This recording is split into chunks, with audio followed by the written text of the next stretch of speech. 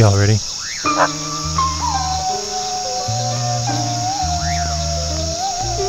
Welcome in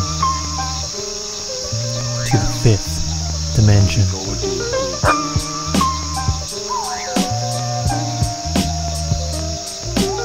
Gaining authentic choice and power. A monologue with your host, Evan McDermod. And we are on the air. I want to welcome everybody in to this pilot episode of the Fifth Dimension podcast, where we are trying to evolve humanity, evolve our consciousness to simply live a better life. Ultimately, when we're looking at the human condition, there's a lot of stress, there's a lot of hate out there in the world. The goal of this podcast is to create a community where we can forget about what's bothering us for a little while. And we can come in, hear some different perspectives on how to live a better life, how to be more mindful in our actions, how to be more aware and in the moment, here and now. I'm your host, Evan McDermod. I want to thank you guys for coming in today, for listening, for whatever reason that you're listening. Maybe you know me personally, you're interested in what I'm doing as a creative project. Maybe you're interested in exploring the topic of mindfulness, or maybe you just stumbled upon this by accident. Whatever your reason is for tuning in, I want to thank you. I want to thank you quite a lot. And I hope you stay tuned, and I hope that you join us in this journey, in this community, to make the world a better place. Now, I'm going to start off the show by saying right off the bat, I'm no expert on mindfulness. I'm just another guy in the world who's trying to do the best in life. And ultimately, I feel that creating this podcast is sort of a calling for me. I do have background in previously hosting college radio shows and media, but that's not so much what I feel is important. Ultimately, I'm on an inward journey and trying to create the best version of my life for myself and trying to help out others along the way. And how I can help out others is I feel by sharing different perspectives and being there for other people. And with this podcast, creating a community for all of us to come together as one. So, you're here for pilot number 1. You're here for the first episode. How I'm going to start is I'm going to talk a little bit about my background. How did I end up here?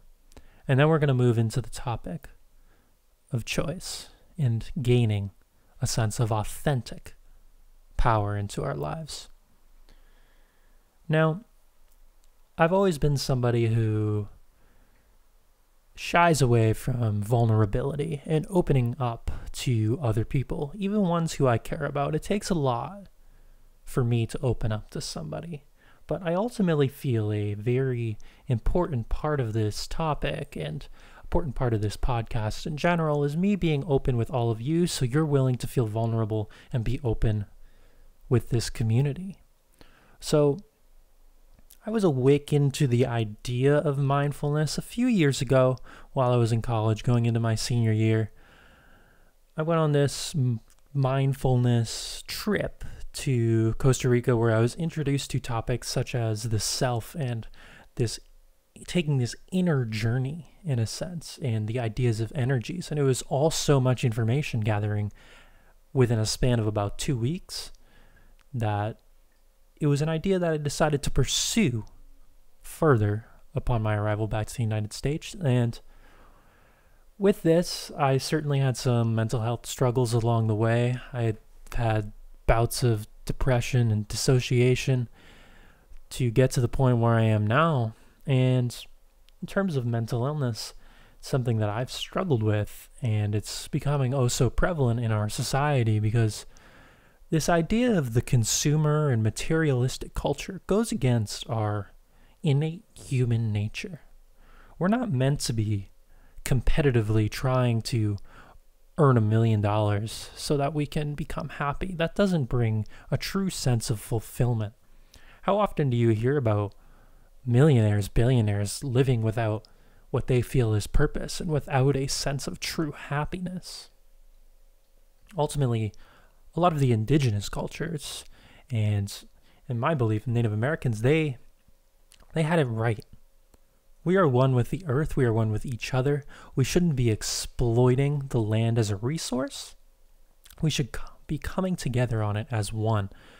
There's enough people on this planet. There's 7 billion. We have enough food to feed 10 billion. Why are we not doing that? Because of economic capital. We're going to dive into topics such as that, hunger, poverty, along the way on this journey. I have many episodes outlined, and I've done plenty of research on these subjects to bring you guys informed facts, but also my opinion on how we can move forward as society. So there's going to be a lot of truth bombs, if you want to call it that, on this show. And certainly we get into what the mainstream might call conspiracy, sure. But the ones in power have no sense to change it, simply because they're living off of wealth. Those who are in a position of privilege like myself and have awakened to what the real world is about, feel a sense of calling to spread this information, which is why the podcast is here, which is why I'm bringing it to you guys. Ultimately, money does not matter. We're living in a world that is false in the sense of what we're supposed to pursue. As someone who works as a teacher, our education system, flawed. We're not teaching our kids to be happy. We're teaching them how to go to college, get a job, pass tests, live in stress. What are we doing to get rid of that stress? Certainly, we can find fulfillment within ourselves, and we can find our callings, and we can live lives that are meaningful, despite everything that the civilization, in particular Western civilization, has built us up to at this point. There's no escaping the Western world as it is right now, but we need to find a way to evolve into a better planet. So how do we do this? This is bringing me into the idea of choice and authentic power. As I was saying, who benefits from our current power structure? When we think of the word power, a lot of times we think about the evil powers in the world holding control of capital, holding control of government and economic systems, and having this control ultimately impacts everything in our lives. Science, particular science projects and research is funded by, let's say, pharmaceutical corporations. So alternative medicines such as psychedelics are not going to be researched as heavily. We're not going to come up with mindful solutions to global problems because we're so stuck in our current power structures that are funding them. Ultimately, they're not doing anything to make long-term benefit. They're doing for short-term gain.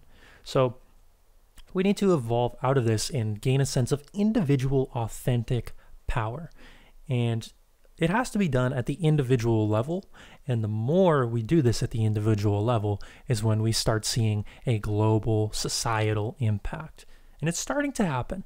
Now, how can we do this? I call authentic power the alignment of the personality and the soul.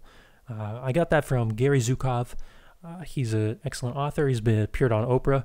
He's a great, great spiritual, I would call him a guru in a sense. He may not call himself that. Everyone is very hesitant to call themselves gurus. We're all each other's gurus in a sense. We can all learn from each other. But I would encourage you guys to check out Gary Zukov's work. Authentic power, the alignment of the personality and the soul. All right. And we need to evolve out of this idea that we're only 5 sensory humans. 5 senses, sight, smell, touch, taste, etc. We have capabilities beyond that. It's estimated we have over 20 to 30 different sensory perceptions, many of them that we're not even aware of. Just another example I can give you is balance. That's a sensory perception we have, but we don't necessarily think of it as the 5 senses now, do we? But we need to evolve in this sort of multi-sensory human perspective. Ultimately, becoming a multi-sensory human and becoming aware of ourselves, our own personality, our own desires, what calls to us, is the ultimate goal of spiritual growth. And that's what I found brings true fulfillment into my life. Now, how do we gain this authentic power? Ultimately, it comes down to our choices and the choices we make, not just on the conscious level, but on the subconscious level. So many of our choices that we're making happen at a subconscious level. And society programs so many ideas into our brain from a very, very young age. The inner child within ourselves gets lost. We become unsure of ourselves, nervous. I myself have dealt with numerous and extensive bouts of self-doubt that I'm still working to overcome today. I have to give myself daily affirmations that I am confident, that I am able to manifest what I want to manifest in my life. I have another podcast upcoming that talks about my daily spiritual practice, and I'll get more into depth on affirmations and the idea of meditation and where that can bring us. But ultimately, choice has the power to make a difference in our life, but it also has the power to continue our lives unchanged. When we're making those subconscious choices to have doubts in ourselves, to be fearful of the world around us, we're ultimately creating an experience within ourselves, that within our world, that is unfulfilling. We're not gaining a true sense of fulfillment. Ultimately, we have to apply our will and shift the orientation of ourselves as a victim to a creator. Now, there are certainly going to be things in life that are difficult to overcome. There's going to be situations that others have gone through that I can't even imagine to have gone through. And it takes tremendous willpower to get over these things. But you have the capability to do it. Everything that has happened in your life has shaped to where you are at this point in time. Is everything that happened to you good? No, absolutely not. There are people out there who do horrific things to good, wonderful people. Everybody has traumas, different extents of traumas, but it's brought you to where you are today. You have survived and gained the perspective that you have because of what you have gone through. Now, how do we begin to shift that orientation? Ultimately, we have plenty of attachment to old beliefs, old ideas about ourselves. We have preconceived notions that kind of create our identity. These are buried within our subconscious. There's a few things that I want to go over that I actually took again from Gary Zukov in his book, The Mind of the Soul. It's an activity that I found particularly useful and I wrote out. So if you guys want to write out this activity I'm about to describe to you, that's great. If not, just think about it. That's all right. I understand many of you may be driving, and in which case, if you're driving, please don't write this out. Multitasking and driving, not a good idea. Learn that from experience.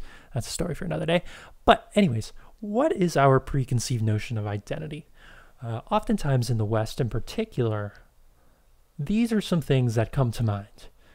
We have preconceived notions about our nationality, maybe the languages we're speaking, our race, our personal history and background, a sense of style, clothing, maybe, hair, habits, and another one that Zukov mentions is religion. I'm going to go in depth about each of these for me, and as I go through them, I encourage you guys to listen to my thoughts on it and also try to gain an awareness. How does this impact me? How do I view these topics? So I'm going to start with nationality.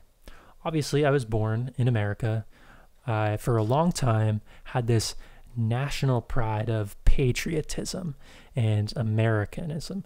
And ultimately, I think this is something that is very much instilled within all of us. And we have even seen a greater rise in nationalism over the years. Now, I'm going to dive into this a little bit more in depth later in this episode in relation to nationalism and corporate power. But I have come to the belief and idea that we are ultimately one human race. Nationalism is a very isolation technique, old school, that is dividing countries with imaginary borders, dividing a human race which ultimately needs to come together to tackle global issues such as climate change, poverty, hunger. Those aren't things that can be solved on a national scale, and ultimately our survival of a species and evolution of a species depends on globalism and coming together as one, because we're not going to solve anything by keeping ourselves apart. So I've lost this sense of identity of, I'm proud to be an American. Am I certainly happy to be living in this country? Certainly. There's a lot less places that I could be living where I would not have the opportunity to even speak about subjects like this. So for that, I'm very grateful for where I am. But we need to lose the sense that you're different than someone in Yemen. What makes you different than that child who is starving over in Congo? Just because you were born to rich, white, wealthy parents who can buy you a car when you're 16, and as opposed to someone who was born in a quote-unquote third world country where they don't have wealth, where they don't have income, where they don't have clean water. It's all luck of the draw. We're all one human race here. And this kind of goes into the next couple points as well. Language. Obviously, I speak English. I speak a little bit of Spanglish, but ultimately I'm born into this English language, and we all have an attachment to our language, but it's sort of part of our cultural identity in a sense. Spoken language is just a means of communication. It doesn't necessarily make you different than someone who speaks another language. They are still an embodiment of consciousness. They are still human. I could have born into any number of different languages or different dialect, and I'm still going to have consciousness. I'm still going to have thoughts. I'm still going to be taking part in this reality on Earth. Now, there are means of universal languages. Let's think about love. You can send someone unconditional love, despite what language they're speaking. Think of music as a more applicable one for many. We can enjoy music, let's say an instrumental. There's no words, but we're all enjoying, we're getting that feeling that music invokes. So I think you get the point where I'm going with language here. It's simply a means of spoken communication. There are universal languages that we need to tap into. Again, this global idea. Same with race, as we're going into. What's a few pigments? It's biologically evolution, human evolution. How we turned out as humans. If you're born in Africa, you're going to have darker pigmentation to protect from the sun's UV rays. Ultimately, again, we're all embodying this consciousness as a species. We're all humans. Racism is a philosophical idea to create separation. And again, we have a lot of these preconceived notions about race are engraved in us at such young ages, and it takes a lot of inner work to get over those. But we're getting a lot better with race, but again, we got to keep moving on it. Personal history, again, something we all naturally get attached to. I understand what a 5-sensory mindset, kind of going back to that, only using the 5 sentences, because I had that mindset. I understand where I came from and the growth that I've had as an individual to reach the point that I'm at today. But ultimately, we can't ruminate on the past and live in the past. We got to live in this moment, here and now. Our personal history makes us who we are, but it doesn't define who we will be. Moving into, clothes, hairstyle, I think this is one of the most silly things you can define a person off of. Nobody benefits from being judged on mundane, surface level things like that. Ultimately, when we're judging others, we're simply pointing out the insecurities within ourselves. So learn to love yourself. You'll learn to love others and not judge things off of clothes and hairstyle.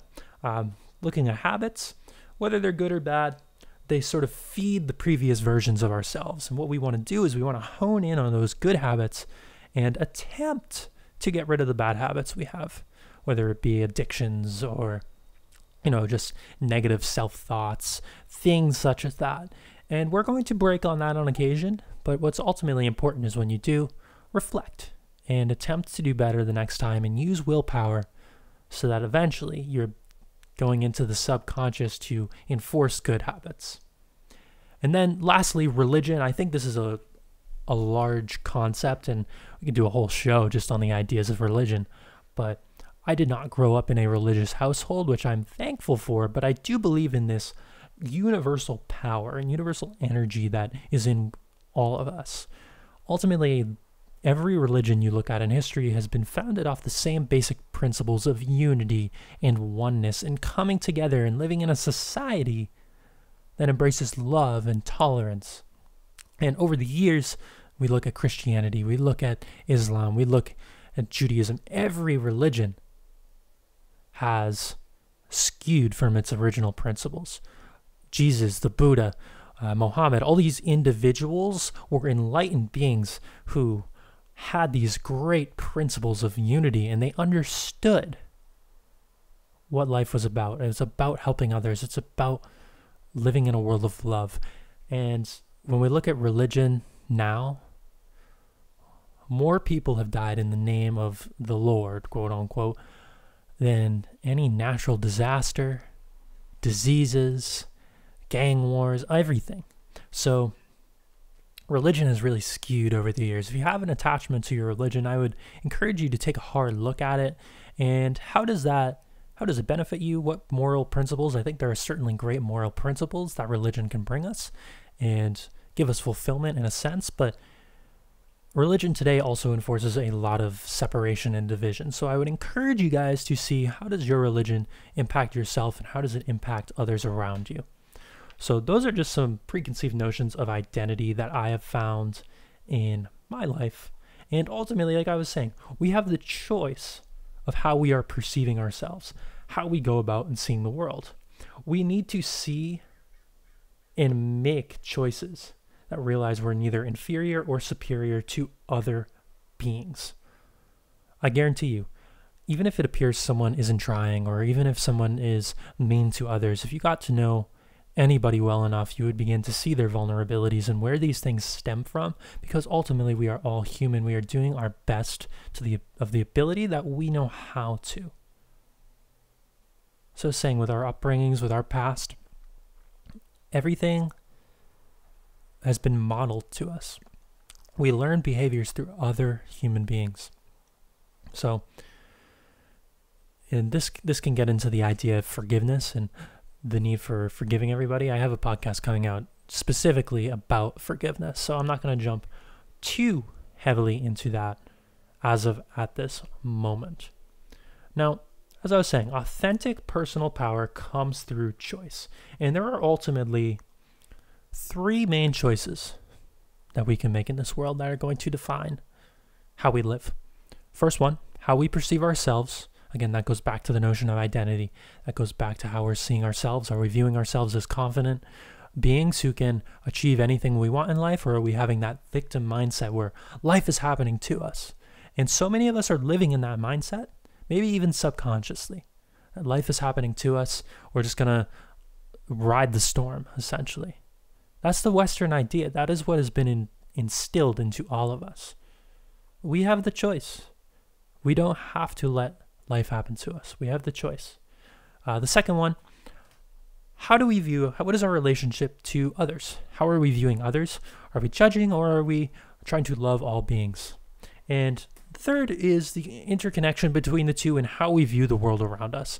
Ultimately, how you're going to perceive others and how you're going to treat others in the world around you is ultimately revolving around how you're going to be treating yourself.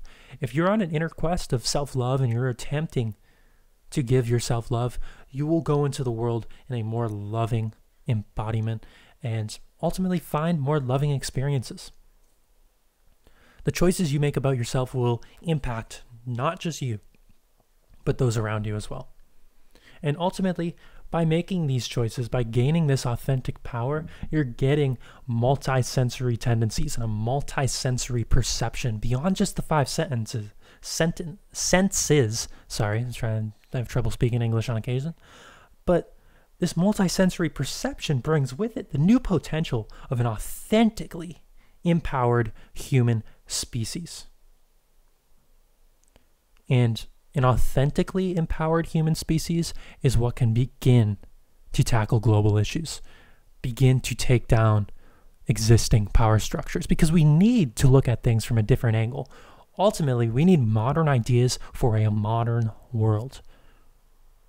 The ideas that we have now, I'm going to get into certain political systems in a minute too. They're all old ideas.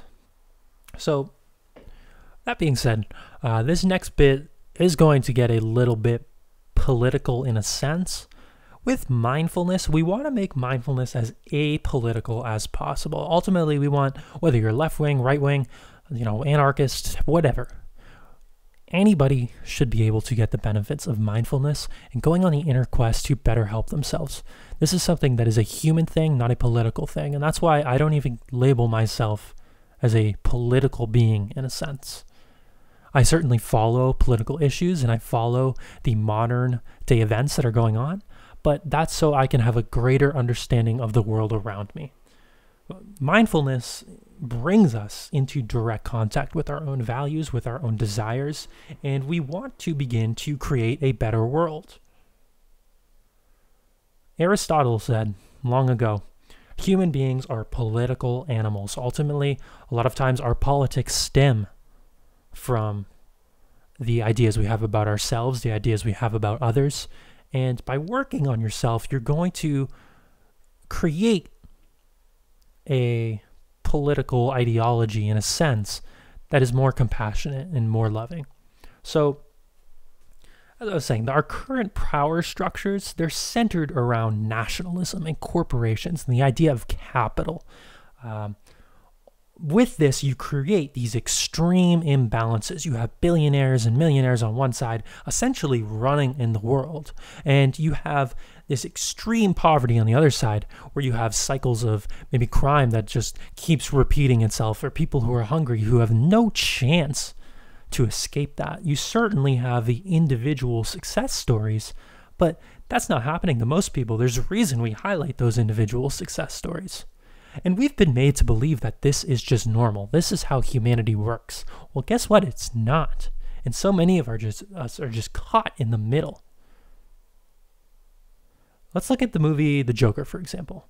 I think why it's causing such an uproar is you have this wealthy billionaire class, Thomas Wayne, for example, who's trying to run. And it's the same thing if you're looking at the rise of Donald Trump. So many people feel caught in the middle and they want this change. They want to latch on to these extreme ideologies and embrace the inner shadow self. And people are getting fed up and resorting to that shadow of violence because ultimately they feel there's no other way. This sort of rise of fascism. And when you look at fascism from a historical standpoint, fascists don't think they're fascists. They think they're doing what is right for themselves and what is right for the world. But with that, there's no necessarily global perspective or sense.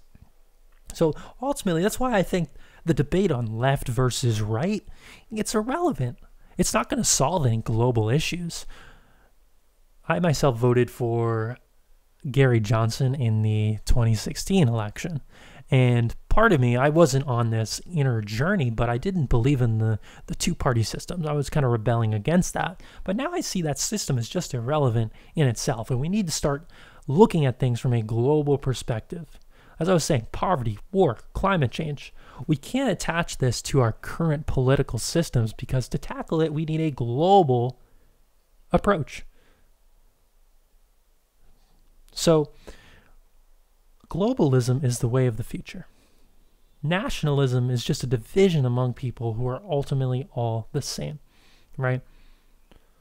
We look at this immigration problem we're having in the United States and people running over the Mexican border, and we need to build a wall. What makes you any different than the person who's fleeing a country that is stricken by violence and crime and war? Simply trying to flee to make a better life for themselves. Ultimately, in order to unroot our current power structures, we need to go back to gaining this personal fulfillment through growth, through mindfulness, getting an authentic power and having an authentic multi-sensory perception, which is going to empower us as a species. Let's look at people who are at the very, very bottom, right? People who are in extreme poverty. Just looking at Maslow's hierarchy of needs, if your physiological needs are not met, you're not even going to get to the point of trying to better oneself. You're just trying to survive. You're trying to have a shelter. You're trying to have food. You're trying to have drinkable water. Certainly there might be uprising, but in order to unroot these power structures, and we see it so often with the toppling of dictators, just the cycle repeating itself, we don't know how to unroot it to the degree of creating an authentic human power structure, an authentic society that shifts away from this capitalistic ideal and truly bringing about equality and peace among others. To solve the issues of war, poverty, climate change, we have to switch it up. We can't become complacent and seek comforts to sort of wash away our own pains, fears, and insecurities, because we're all facing these in the current lives we're living in the current society we're living in. Our society is enforcing us that we're not good enough and we should be divided. Just look at our political system. Look at all of the microcosms of our society, our education system, our government, our workplace environments. Those are all examples of what our society is like on the larger scale. Look at our prison system, for example. I'm going to talk more in depth about this in the Forgiveness podcast, but if our society was truly about second chances and reconciliation, we wouldn't have a prison system based on discipline and punishment. Just a thought. But with mindfulness, we can choose how we are going to react, how we are going to respond, what our perceptions are, and what is our way of life. How are we going to choose how to live? Ultimately, corporate power and the power structures we're living in now, their interests rely on money and not people. And this is all over the world. We are seeing a rise in global trade and global economy, but it's in the capitalistic sense. You know, we see oil, the fight for oils and the wars for oil, people killing just to gain control economically over a region. The United States itself has toppled 59 countries' power structures, trying to overthrow 59 different countries since World War II. 36 of those times have been successful. I mean, we even look at George W. Bush, Tony Blair, British Prime Minister, for the Iraq War. They were convicted of war crimes by an independent War Crimes Commission, the Kuala Lumpur. A lot of people will say, oh, well, they don't matter. It's an independent commission. The reason that they were convicted by the independent commission and not United Nations is because if United Nations started going after people like George W. Bush, they would have to go after every president we've ever had because they're all committing war crimes nowadays. It's all about capital. It's not about people. In order to make it about people, we need the majority of the population to understand this and awaken to this and attempt to live in a world where they're helping others and also helping themselves. And ultimately, if we're going to survive as a species, we need to gain this consciousness, this awareness. Earth is not a resource. Earth is live like you and I. It creates life. We are a universal embodiment of Earth and the universe itself. Billionaires, they should not exist. But what incentive do they have to change what's going on? Capitalism, communism, socialism, all of these ideas revolve around capital. They're all outdated. Capitalism, 16th century. Communist Manifesto, 1840. These are all old, outdated ideas. They don't belong in a modern society. As I said earlier, we need modern ideas for a modern world. So that's what this podcast is about. Now, I touched on a lot of subjects within there. Many of them would be controversial if you're looking at it from the idea that humanity as it is right now is how it's supposed to be. But when you take a step back and you look at how our system of society was created, the shaping of hundreds and hundreds of years in the making. There was a point where humans did not exist as we're existing right now. I mean, imagine, we can go to John Lennon's song. So many people think they can live by that, right? But can you truly imagine a world without religion? Can you truly imagine a world without countries and possessions, where we're all living as one and helping each other? It's going to take a global shift in perspective. Is this going to happen in our lifetimes? My guess is probably not. But we got to start planting the seeds, because if we don't, humans as a species will cease to exist because we didn't evolve appropriately on the planet as we were meant to. So many of our Western technological advancements, they've been great in the sense that because of these advancements, we have the ability to live our lives in a meaningful manner and have all this access and resources to us to, feed 7 billion people on the planet and have 7 billion people living on it in a great mindful lifestyle. We have the resources to make that happen. We just have to evolve into it. Otherwise, the imbalances are going to keep getting better, greater, and humans are going to cease to exist. Someone will blow up the planet, or famine will strike, and there will be global uprising. We got to start being more mindfully aware. We have to start taking care of our planet. And we have to start doing that now.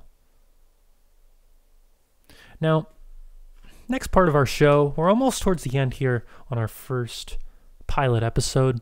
The length of each episode is really going to depend on the topic. A lot of the interviews that I do are probably going to go a little bit longer than just monologues, because there's only so much I can say. I mean, I don't think you want to listen to my voice for 2 hours straight. I mean, if you do, great. I love that. But, each episode is going to be different in terms of length. But one thing I like to do is have a question section where you, the listener, can ask me questions or ask specific guest questions, and I give you answers to it. Now, I'm going to give a couple mindfulness frequently asked questions and just give my quick perspective on it. And then afterwards, I'll tell you guys how you can support the show, and you can go and check out more of our episodes afterwards. So, one frequently asked question, just what is mindfulness? Now, mindfulness is something that sounds very simple, but also something very complex. All it really is, I view mindfulness, is being aware in the moment. Now, as I said, it sounds simple, but it's not something that we do consciously often. A lot of times we're living on autopilot. We're living in the mind. First time I mentioned that phrase, I find myself living in the mind, to a family member. They didn't have any understanding as to what that concept meant. So when you're living on the mind, you're thinking in terms of, let's say you're driving. A lot of times if you're driving, you might have music on or something, but your mind's just going. You're thinking about the day ahead, or you're thinking about what you've already done today, or what your schedule's like. Mindfulness is just being aware of what you're doing in the here and in the now. What do you have sitting next to you? Maybe you got a water bottle, or maybe you have a pen, or maybe just find an object directly near you. Maybe you're driving. Just use some of your senses to truly embrace all that object is. How does it feel? How does it look? What intricate details about it do you notice now that you're paying extra attention to it? And that's just a very small scale example of being mindful. But when you go into the world like that, with that mindset of truly paying attention and truly being in the moment, that's when you can begin to respond to situations how you want to. Ultimately, again, kind of going into the next question, maybe some misconceptions about mindfulness. Mindfulness isn't about living a constant stress-free life. I practice mindfulness every day, but I still have stressors that I deal with. I still have things that, terrify me. But being mindful means, how am I responding to this? How am I reflecting upon it? And how am I going to try and do better in the future? How am I going to try and live my life in the here and now and make the best of each day? You're going to have days where it seems everything goes wrong, but those are the days that make us truly appreciate those really great days, right? So maybe being mindful, you're not going to bed every night saying, this was the best day of my life. It's certainly going to happen more often if you're more mindful. But you go to bed thinking, okay, I really can reflect on what happened today. And tomorrow, based on what happened today, I'm going to, again, be in the moment, and I'm going to choose to respond this way as opposed to what I did today. And you can really reflect on the world around you. And another misconception that I find about mindfulness is it's almost become a buzzword in a sense, but this isn't a new idea. Mindfulness, whether it's been through yoga, meditation, this has been around for thousands of years.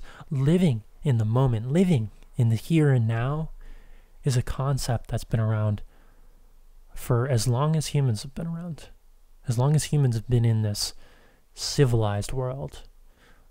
Stems a lot from Eastern philosophies and ancient India in particular. Yoga was around thousands of years ago then. And it's starting to make a comeback, I feel, because we're living in such a consumer, materialistic world where we're beginning to wake up to the realization that everything around us is not how it's supposed to be. It's kind of fake. So more and more people are starting to become aware of it in practicing self-love and self-care because we have to. There's no other way to live. And lastly, I'm going to do for frequently asked questions today. How can I begin mindfulness? Again, it's just starting by being totally aware of your surroundings, your feelings. Maybe think about, what is it that is going on today? What is it going on in my head? What are my thoughts like? What are my thought patterns? How do I view myself? Kind of talking about this idea of who we are, getting to know yourself better. There's a big difference between loneliness and solidarity. Solidarity is peaceful, comfortable within ourselves. But so many people nowadays, any alone time means loneliness, and we're afraid of our true selves. We're afraid of being on our own. We need to start learning to embrace solidarity, and that comes through practicing self-love, mindfulness. I would also say, start trying meditation. Just sitting still for 5 minutes, noticing the breath. Ultimately, the breath is what's connecting our mind and body, and the body can really ground us in the physical world around us, right? So just noticing, being present, focusing on your breath for 5 minutes, see what comes up. With meditation, a lot of people will try it and then not do it again because they're going, oh, I'm thinking. I don't like this. I'm never going to be able to get good at this. Thoughts are a part of meditation. Every meditation session is different.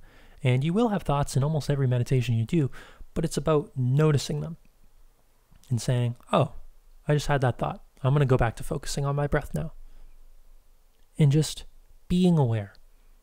Not even thinking about being aware, just being aware, just doing it, just trying it. And the more you do it, the more comfortable you get doing it. And the more comfortable you get with yourself. I myself have gone through that self-hatred phase. I've seen what it can do to you and what it can do to your mental health. And through meditation, been able to really get comfortable on my own, really get comfortable by myself. So I encourage you guys to really try it out. Give it a chance. There's a whole bunch of different guided meditations that I think you can find the right one for you, especially on YouTube. If anyone wants meditation recommendations, and maybe you have specific needs or things that you want to meet within meditation, I can definitely help you guys out. Just feel free to shoot me a message, and I'm happy to recommend any sort of meditation or mindfulness practice for you guys. So that'll about do it for this episode. What I'm going to do now, just tell you guys how you can support the show. Ultimately, it does cost money for me to keep this show running. But I'm never going to have any sort of advertisements or corporate ads on here. I don't really do this for profit, but there is a Patreon. You can go to patreon.com/thefifthdimension, and if you choose to donate on there, it's donate what you can. There's no tier levels. I know Patreon encourages, like, donate $5, you get this much. Donate $10, you get this much. But whatever you donate, you'll just get early access and sort of a mini blog on there, and we can comment and interact, and it'll be a place for interaction. If you don't choose to go on Patreon, though, that's fine as well. However you're choosing to listen to this, if you're on Apple Podcasts, for example, just give this podcast a rating. Maybe I prefer 5 stars, but give it a rating. Tell us what you think. Ultimately, your feedback is what generates this podcast. The goal is to get in new and noteworthy so we can gain a larger following and truly help people around the world. That's really my goal with this podcast. I just want to help people express some views, express different perspectives, get people thinking about themselves and what can they do for themselves today. So rate the podcast. Check us out on Instagram at the Fifth Dimension Podcast. Very engaged on there. That's the only social media we have. I don't have time to run a million different Instagram accounts or social media accounts, excuse me. But pretty active on Instagram, or you can also check out my personal Instagram at Evan McDermod. Other than that, that's going to wrap this episode up. So if anyone has any questions or wants to reach out to me, you can reach me on Instagram, Patreon, wherever you want to go to find me. I am very responsive and happy to answer any questions, or if you want to come on the show, talk about a specific topic, just let me know. I'm always open to great discussions with great, beautiful people. All right. Thank you all for listening. Check out our other episodes that were released at the same time as this one. We're going to have at least one episode every week from here on out coming out. So I'm excited to have this journey with you guys and continue down this mindful road. So long, everybody. Take care.